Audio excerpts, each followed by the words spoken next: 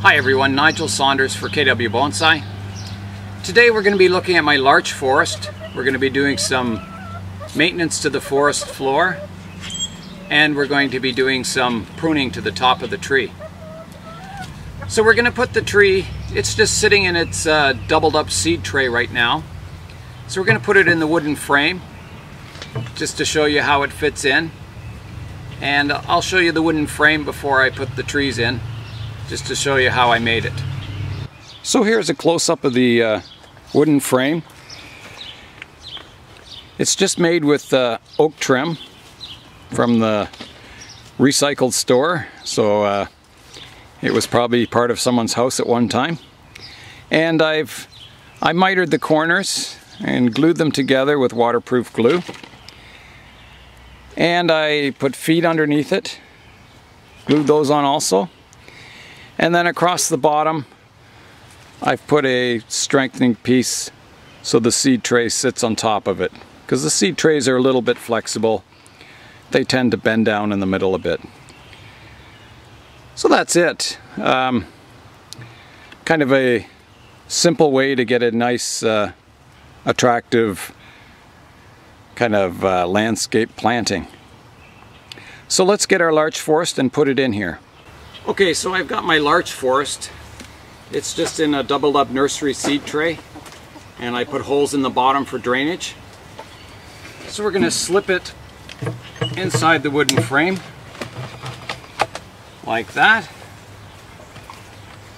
And there, you can pick it up easily now, and it looks not too bad. So here's the larch forest today. The needles have come in quite vigorously. I water it lots because larches like water, keeps them really healthy. If you withhold the water, you'll get shorter needles and they won't grow as much. But I like to water them lots, keep them healthy, and control the growth with pinching. In a healthy larch forest, you'll get up to 4 spurts of growth a summer. So we'll pinch it back. It'll grow again, subdivide, grow again, pinch it back, and it'll do it 4 times in a summer. So you can, you can get some pretty dense ramification over a single season with a large forest. So today we're going to work on our forest floor. Again, we're going to do more detailing to it, do some maintenance to the moss. And we're also going to balance some vigor in the tree again. The upper parts of the tree are more vigorous, so we're going to remove some of the needles and pinch them back. The lower parts we're going to let just keep growing, so we're not going to touch these weaker lower branches, but we are going to try and prune the tops a little bit, pinch them. Since you last saw the forest, I did rotate this tree in spring, so it's a little more vertical from the front view now.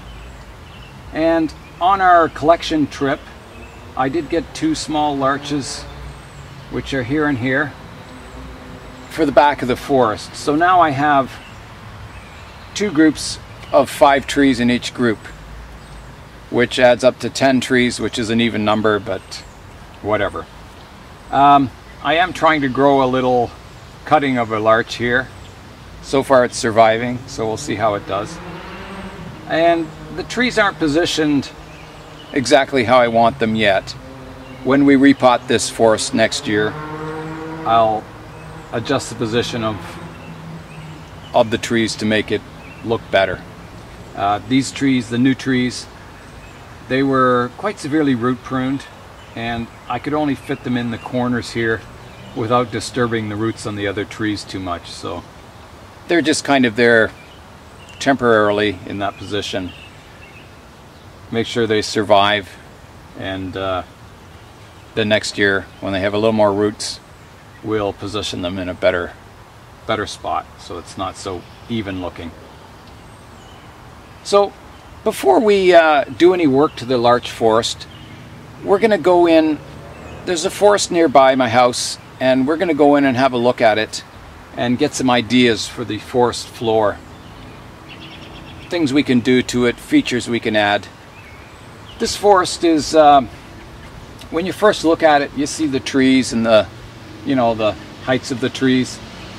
And then as your eye goes in, you start to look at all the details of the forest floor, and the trees become kind of secondary. So I like that. I like to, when you first walk up to the tree, when you first walk up to the forest, you see the overall forest, and then it leads your eye in to look at all the details on the forest floor. So it kind of holds your interest for quite a while. So we'll break now. We'll wander through a forest and look for ideas for our forest floor, kind of see what features we can add, what looks realistic, what doesn't, and adjust our landscaping to suit. So here's the forest we're going to be looking at. It's at the base of our water tower. It's actually part of the park, and it's pretty natural. There's some pathways through it which we'll wander on, and we're going to go in and look at details in the forest, things you would see on the forest floor to give us inspiration to apply to our larch forest. So this area of the forest was sort of a wetlands. It was underwater for most of the spring, and most of the trees in it have died. And I don't know what caused it to suddenly become, a bog area, but it did. So they've cut down a lot of the dead stumps and that. But yeah, most of the trees in this area are dead, so there's one feature. So here's some standing water in this section. It's kind of cool to have little pockets of water here and there in the forest. Especially a larch forest. Larches grow in, fairly wet areas. They like the moisture. So in this wet section, there's not many trees grow. There's a few, but it's mostly grass. So, in a bonsai forest, it would be sort of a mossy area. There's a view at the top of the trees. So we're going to follow the path. Look for more interesting features in the forest. Here's a section of the forest that's covered in forget-me-nots, which is a type of flower. Adds a little bit of color to the forest floor. I'm not sure how you would do that in a bonsai tree to get some small little flowers like that, but it would be kind of a neat thing to have. Further along here, we've got our first kind of big tree that's tipped over. It looks like it was a spruce tree. So that's another interesting feature in a forest that we could apply to our bonsai trees. Here's an old rotted stump that looks pretty cool. I think that was the spruce tree stump. And there's the spruce tree that's tipped over. Here's another tree that's tipped over going across the pathway. Another tree there that's tipped over. I really like this section up ahead. If you look at the forest floor, it's just covered in roots from these spruce trees. And they're really cool. They're like snakes going across the ground. And yeah, I would love to have that on my larch forest floor someday as the roots develop. It would be really cool. Up ahead there's a tree that's tipped over that hasn't landed on the ground. It's still on an angle. Looks cool, kind of adds some visual interest. So the forest floor here is pretty barren of grass. There's some tufts over here that you can see, but most of it's like broken sticks and spruce needles. So one of the viewers wrote in that it would be neat to have chopped up peat to kind of simulate this type of ground. It would look quite realistic, like, you know, pine or larch litter on the ground.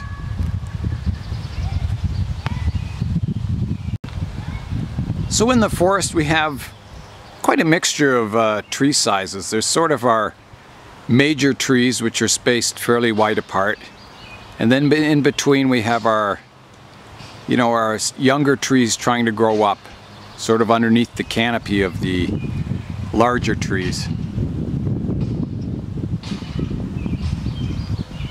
Here's some shelf fungus growing on a Manitoba maple. And here's some cool spruce roots going across the forest floor like snakes. Here's some more spruce roots. They're very shallow, very wide spreading in the forest, and they really look neat. I like them. Here's some more grass and flowers on the forest floor. Quite a variety of different textures and colors. Kind of what we're looking for in our larch forest is a good variety. We're starting to get into the coniferous section of the forest. And you can see the pathway is just covered with roots. Just all kinds of surface roots. Here's a close-up of the kind of the pine litter on the floor, all the needles and broken branches and roots. So that's kind of the surface coloring we're looking for in our larch forest. Because the larches shed all their needles too, just like spruces, and it would be a very similar look in a larch forest. So in the coniferous section, there's not a whole lot of, you know, new trees growing up. The forest floor is very barren. Nothing much grows under these spruce and pine trees. Here's a Scots pine that's growing in the forest. Very slender. Lots of dead branches as we go up. And then only the very top of it is alive. So if we look back from the coniferous section of the forest back towards the deciduous section of the forest, you can see the undergrowth. There's none in the coniferous section. It's very barren. But in the deciduous section, there's all that undergrowth underneath the canopies of the trees. And it's mostly, a lot of these trees haven't fully developed their leaves yet, so there's light getting down to the forest floor, causing all these small trees and bushes to grow. Here's another section with a lot of surface roots on the forest floor. If we go in and look at them, you can see the tops of the surface roots have scars where people have walked on it and disrupted the bark. And it looks really cool. I like that. I hope to do that with my larch forest someday when I get surface roots like this. Here's some more of those wild surface roots under these spruce trees. Very flat and horizontal spreading. Very chaotic also. Here's a trunk that's snapped on a Scots pine. It's still kind of resting in the crotch of the tree and hasn't hit the forest floor yet.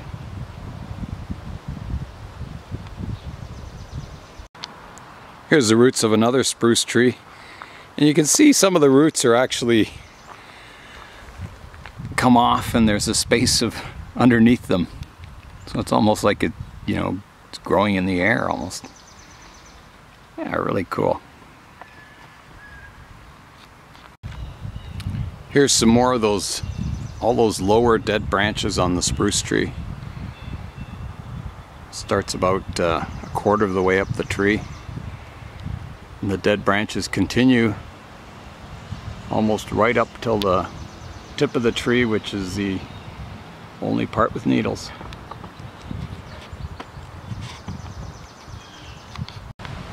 Here's the shallow root system of a spruce that's tipped over. And then over here we've got a dead spruce. There's the base of it. If we pan up,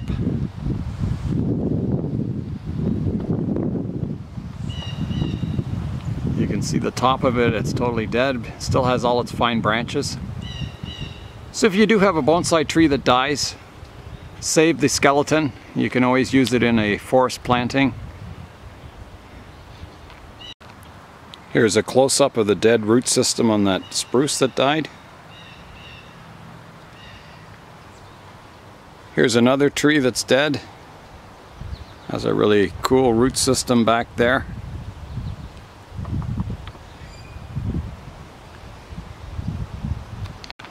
Here's an apple tree in the middle of the forest, which is kind of a surprise.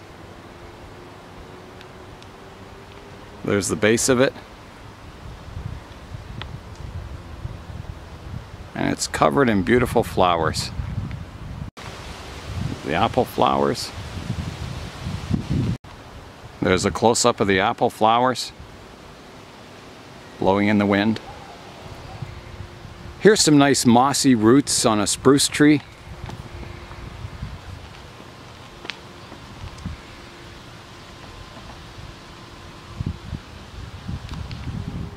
Here's another tree that's tipped over. It's still partway in the ground.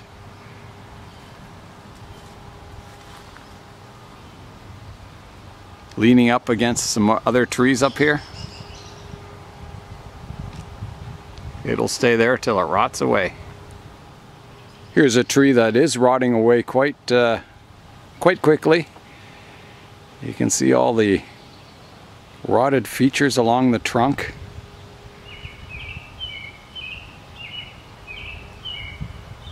Nestled between some trees over there.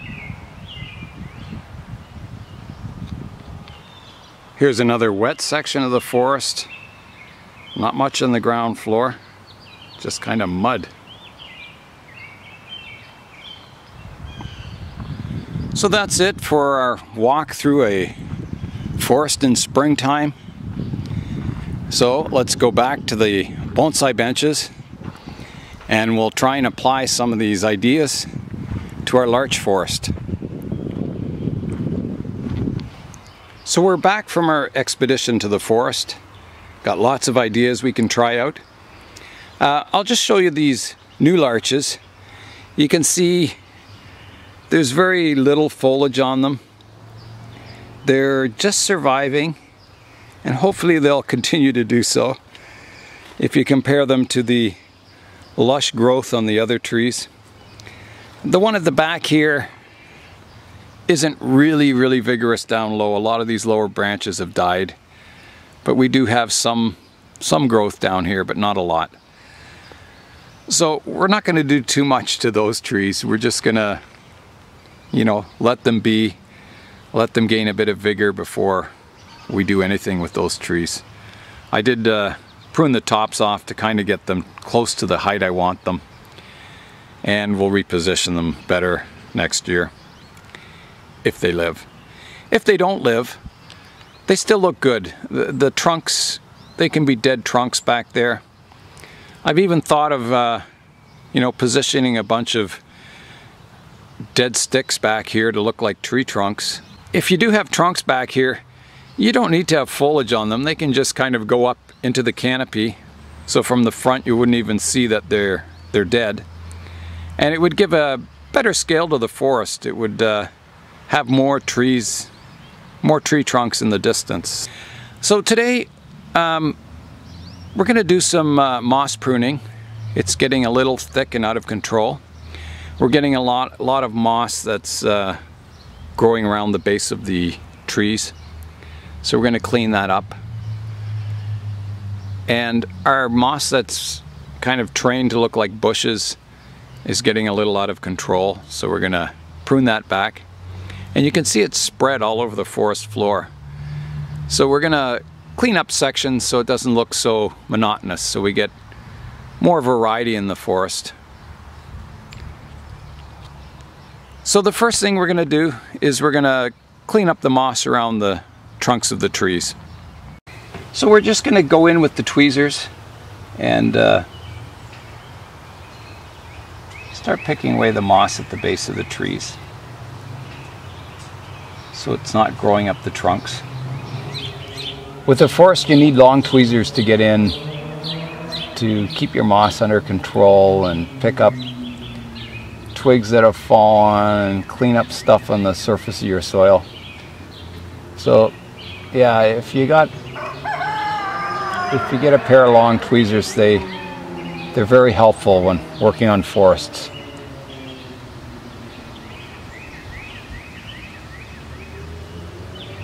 So we're just continuing to pick away the moss from the bases of the trees. Eventually, I hope to get surface roots exposed on these trees. So we're getting there. We've got this group of 5 trees, the moss cleared away from the trunks. And just a note, if you don't keep up with your maintenance of the moss or moving it around the trunks, the bark won't be this nice light color. It'll be dark and wet. And you don't want to leave removing the moss from around the base of your trunks till just before a show, because it'll have this dark wet ring of kind of half-rotted bark around the bottom. So it's important to keep up the maintenance on your forest, pruning away that moss so it looks good at showtime. So we're working over on this group of 5 trees now.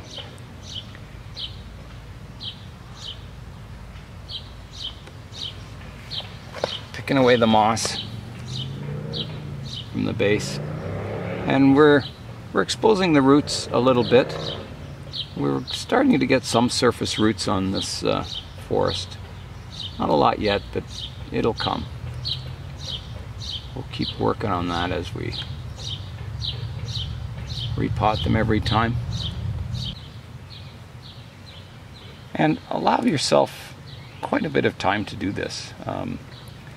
I've been at it about an hour now, and I've still got 3 trees to go.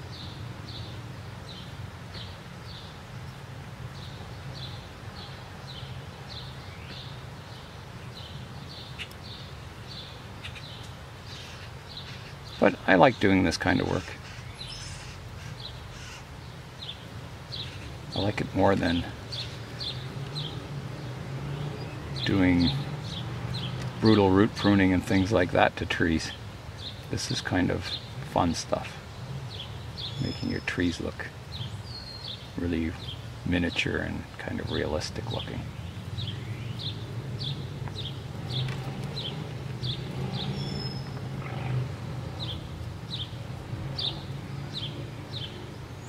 You notice that one of the appeals of a forest is that the forest floor kind of reflects the season. You can see it in the sun now. It looks very spring-like. Everything's lush and green. In early spring, the moss is brown. It kind of reflects early spring. So your bonsai trees and your forests are always changing with the seasons. They look different under different lighting conditions. A sunny day versus a cloudy day. Rainy days, they look different. So it's part of the appeal of bonsai for me is, seeing the daily changes to the moss, the trees, the lighting, the weather conditions. It's kind of neat.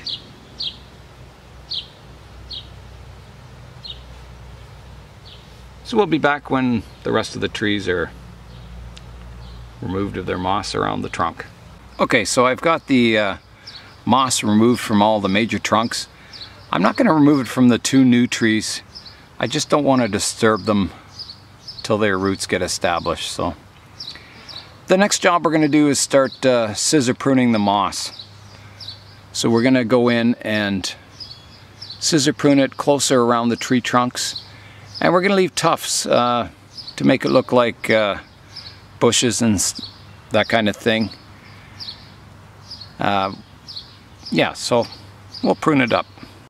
So we're just going to go in with our curved scissors and scissor prune areas of the moss.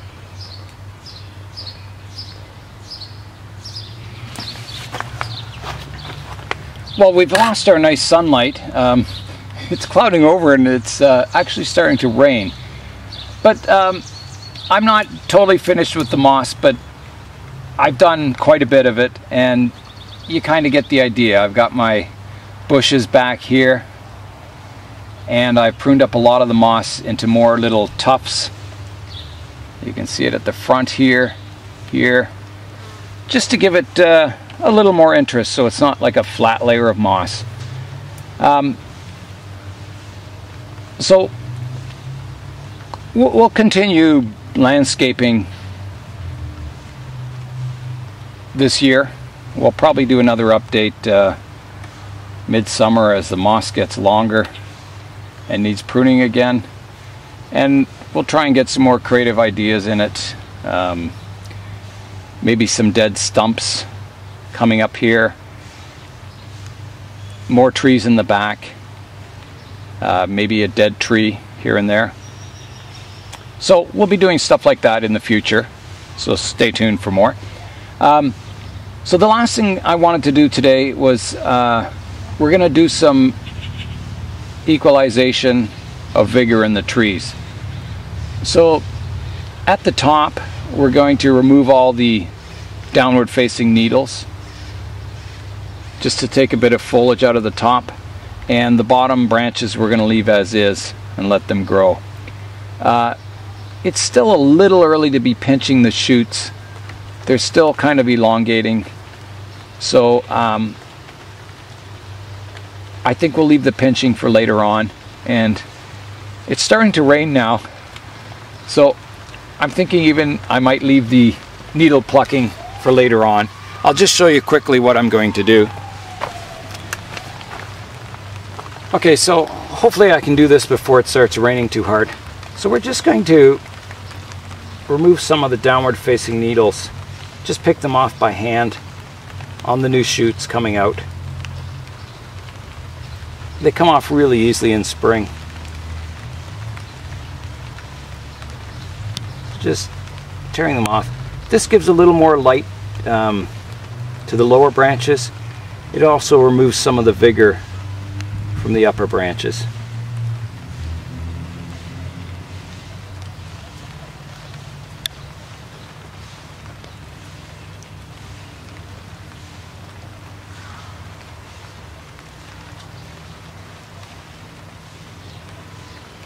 And later on in the year we do this for the entire tree, but in spring we want to keep as much foliage in those lower branches as possible. I'll just give you an overall view of the forest before we go. So we'll go in and have a close-up look.